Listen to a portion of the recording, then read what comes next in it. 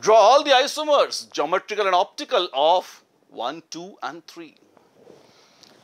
Fanciful. Now we have to draw all geometrical and optical isomers, and let's begin with question number 1, part 1. COCl2 hold twice.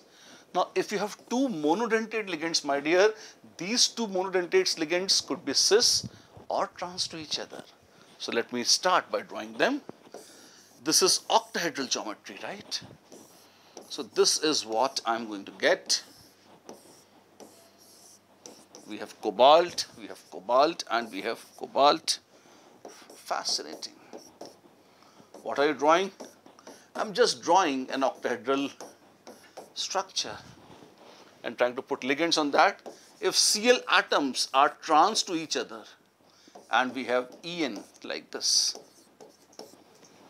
This is the way we draw this. This is 1, but then at the same time, Cl atoms could very well be cis to each other also. So these Cls are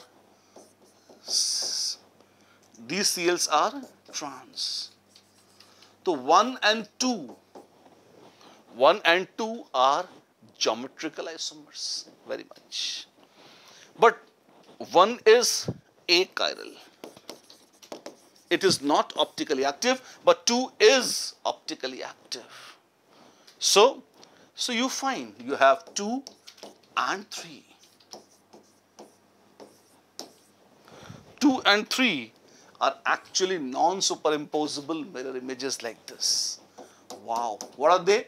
They are actually enantiomers. They are optical isomers.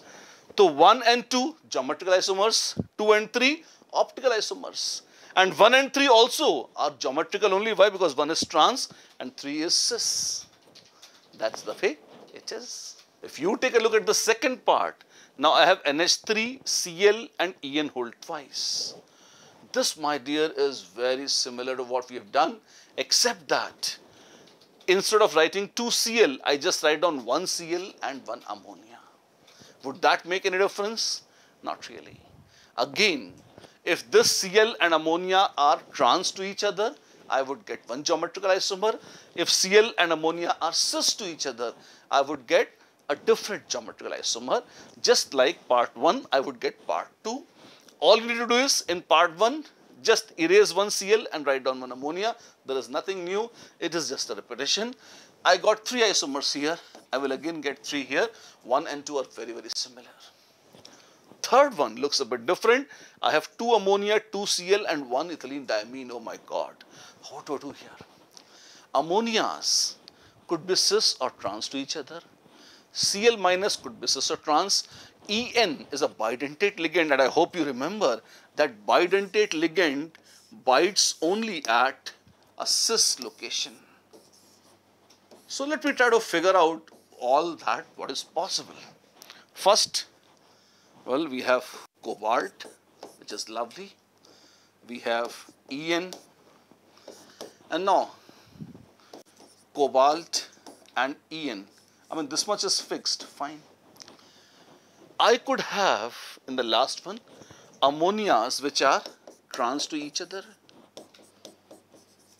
and chloride ions, ligands which are cis. Or the opposite, ammonia which is cis and Cl which is trans. Please note, the nature of locations is such that I just can't have everything trans. But could I have everything cis? Let me try.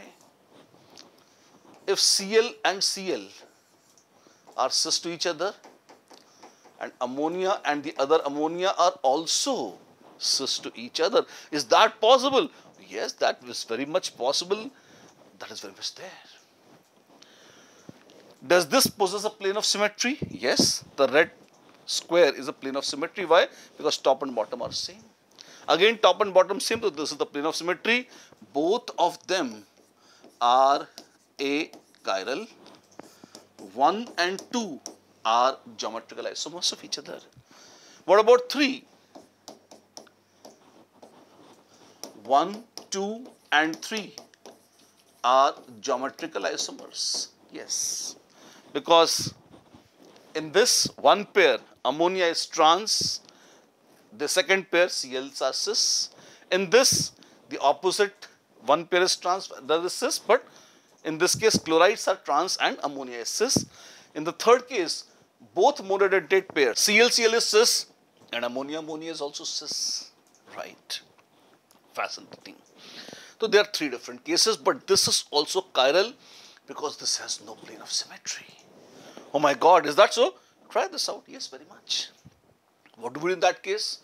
Well, in that case, we make a mirror image also. So this plus mirror image, whatever you draw.